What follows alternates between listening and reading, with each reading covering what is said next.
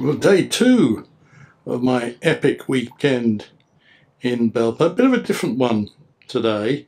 I drove, because the forecast was not very good, so I drove to Cromford, where I was yesterday, and then I drove on to Eyam. And Eyam is a plague village, or was a plague village, and they kept themselves to themselves so the plague didn't spread outside the village. That was fascinating. Got the bike out, went for a little ride, not very long, 7 miles, but 1,000 feet of climbing, would you believe, in 7 miles. Then went on to Buxton, which wasn't really my favourite town. And now I've come to Belper, and I'm following the Heritage Walk in a leaflet which I found in Kirstine's B&B place. And this is a nail shop, which I thought was a 19th century version of a nail bar where I could get my nails done, but in fact I was misinformed. A nail shop was a place where they made nails, and this is it. They don't make them here anymore, I don't think. All the people in Belper, their fingers have got nails, so they don't have to make nails anymore. But this is where it was made in the 19th century. It's interesting. I just met another really nice couple. People are very nice in the north. You hear about that, don't you? But you don't really believe it. But no, really friendly couple, and I was chatting to them. They had a dog. They were looking after the dog because their son had gone to a wedding, and they decided to go for a walk around Belper. And they discovered this nail shop purely by accident, whereas of course I discovered it because I was looking at the guidebook. So, very interesting place. This is a close-up of the door of the nail shop. Not sure you're learning anything from that. There's a knocker there, and there is the original sign for the nail shop. And you could go in the nail shop, you could get an anvil, you could also hire a horse and man for a couple of days, a kind of early version of the horse and van. You could also hire a cock if you needed one, and who doesn't in their life, after all, now and again. I suspect this is an artist's impression of the man making the nails as opposed to the actual man making the nails drawn from life. Well, I suppose it could have been. You never know with these things. That's a good sign, isn't it? Dog fowlers, beware, you are being watched and will be reported. I wonder if I'm being watched. I mean, who is the watcher watching the watcher who is taking the film of the people who are being watched? And who will I get reported to? Perhaps I'll get reported to the town police, who will come round and say, why are you going around taking pictures of signs? I haven't got a good answer for them. Well, I'm now walking down Joseph Street. I've been to see the Unitarian Chapel, which I didn't take any film of because it was behind a fence. And there were a number of Unitarians in there worshipping, so I didn't want to disturb them by asking them awkward questions like, what is Unitarianism? So I left them to it and didn't take any film. But it wasn't a particularly interesting building. But I'm walking down, holding the camera in front of me, in case you're wondering whether somebody like my cameraman, or camera woman, in fact, was the person walking in front of me walking backwards, allowing me to walk forwards. And it's a bit of a rough road, which is why it's a bit jittery. This rather impressive edifice was the East Mill, 1912. It wasn't built in 1912. It was built in 1650, just after the Civil War. But they added the date, 1912, to confuse the Roundheads, who weren't very happy with this building.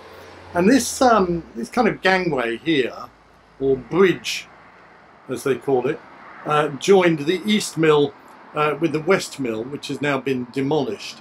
And they say in the 1800s, holes were added so that muskets could be fired at any troublemakers. I can't see any holes unless that, where my finger is one of the holes where the muskets poked out. I might need to be careful because I wouldn't want to be regarded as a troublemaker and therefore be subject to musket fire. I don't know if they still do that.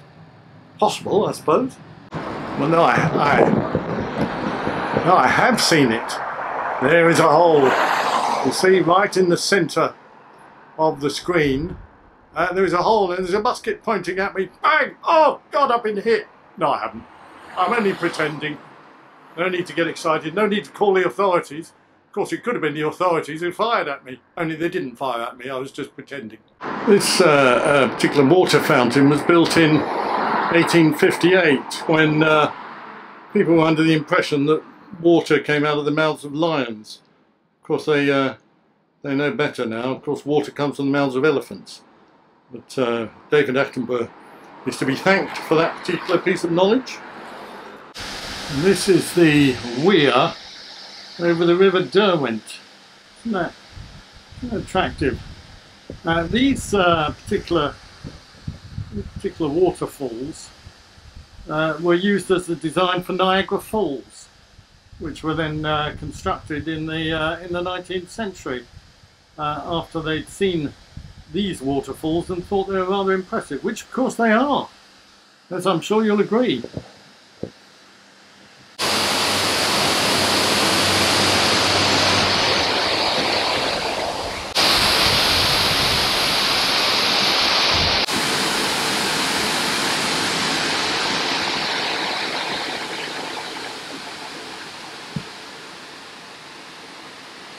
We're now walking along the River Gardens. Isn't this pretty? River Gardens, so called because they are gardens by the side of a river. Sometimes you don't need Wikipedia. Sometimes you can just work things out for yourself.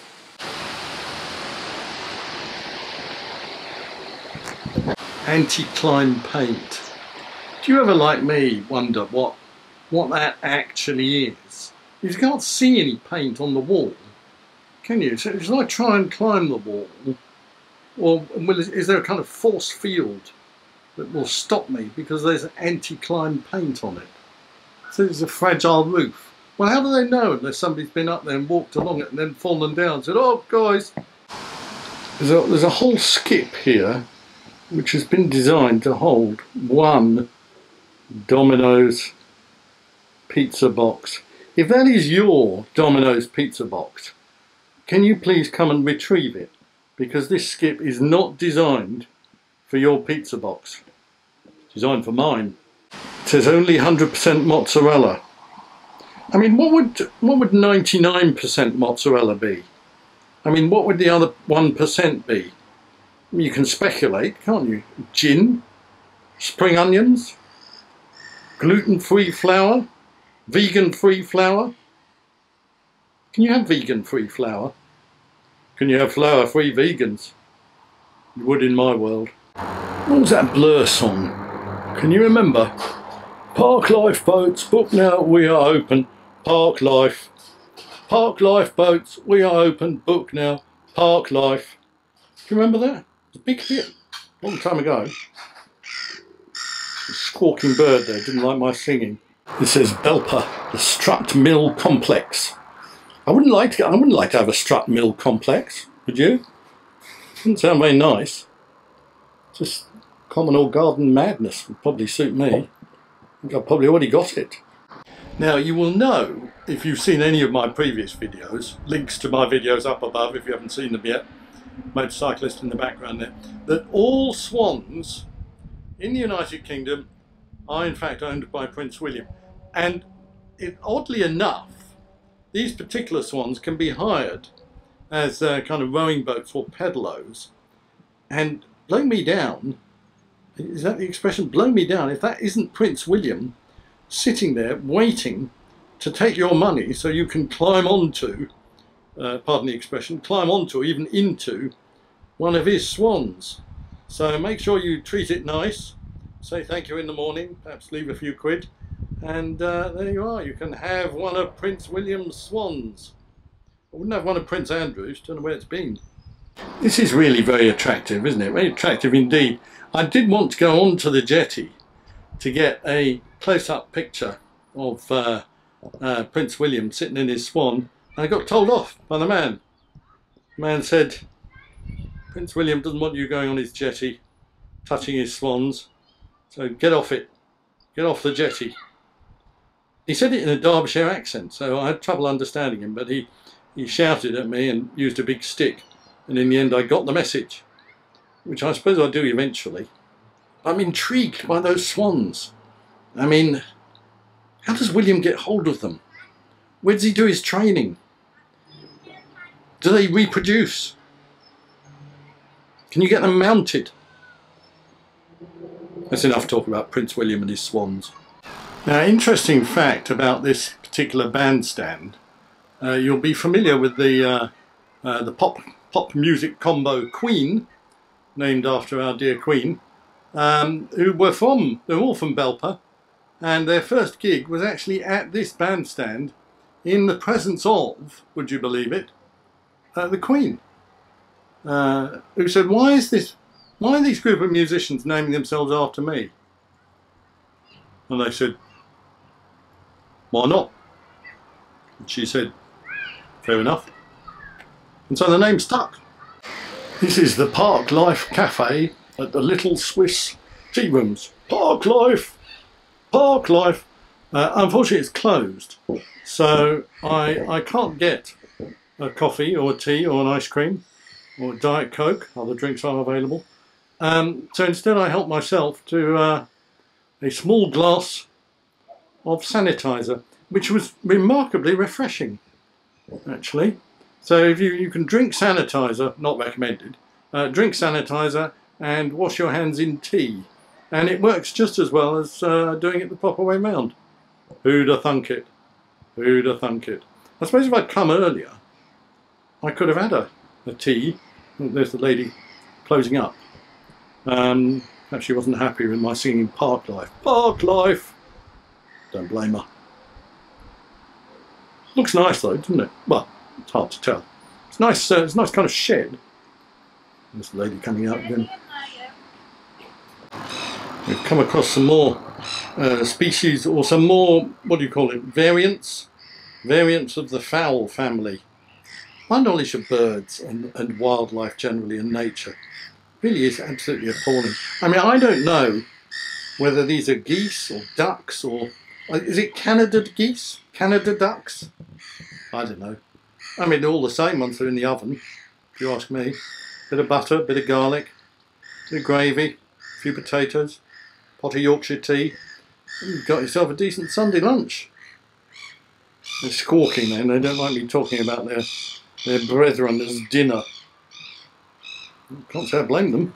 If there are any cannibals around started talking about me as dinner, I'd probably get a bit nervous too and start squawking. I think they're going to gang up on me. They heard me talking. They said, well, you know, we're the Queen's animals. And I'm going to say, you're not. You're not. Only swans are the Queen's birds. Or is it Prince William's birds? You don't belong to any member of the royal family. You're just birds. Or fowl. What's the difference between a bird and fowl? I really must do something about my knowledge one of these days. This mill building, impressive building, isn't it? It's a shame now. It's pretty much fallen into disrepair. I was going to say disrepute there, but I don't think it's a house of ill repute. I imagine one of these days it will be converted into expensive flats for yuppies, IT consultants, key workers, other people who are essential to the economy, perhaps non-executive directors of the National Health Service like Gina Coladangelo will be awarded one of these flats by a grateful nation for getting that useless Hancock out of the government. The Fit Pit. The Fit Pit doesn't look entirely healthy, does it? I think the Fit Pit is a bit unfit at the moment, but I could be wrong. Could be wrong. Boxer size. I get a lot of boxer size when I do my unboxings. It keeps me busy. Keeps me off the streets for hours when I'm boxercising, or unboxercising as I call it. You should try it. Perhaps I should patent that. I could do videos about it. People could pay me to watch my videos and then they'd get fit. I could say, unbox and get fit with Jules. That's quite a snappy title, isn't it? And the walk, this Belper Heritage Walk, starts and ends in this street, which is called Long Row, and is the street where Kirstine's Air BnB property is located. So you are staying in a historic property in an historic area of a historic city, so you can't get much more historic than that. The only thing is, I would warn you that we are walking up some cobbles, and these cobbles are pretty hard on your tyres and your wheels and your suspension and just about everything else. So if you've got quite a lot of hair dye in your hair, if you've got recent fillings, if you have loose clothing, might be wise to be a bit careful as you're driving up this street, because all of those things could be shaken out. But these really are very attractive houses. Kirstine's house, which is number 28, available on Air BnB. I'll leave a link down the bottom of this video. Is a really nice house, 2 double bedrooms, sleeps 4 people, all mod cons, everything that you need for a really enjoyable night stay or weekend stay, or however long you want to stay, really. And this is Kirstine's cottage, number 28, Long Row, which is available on Air BnB, and I'll leave a link down below. Well, I hope you've enjoyed this particular spin around old Belper. I've been Julian Hutchings. I still am Julian Hutchings.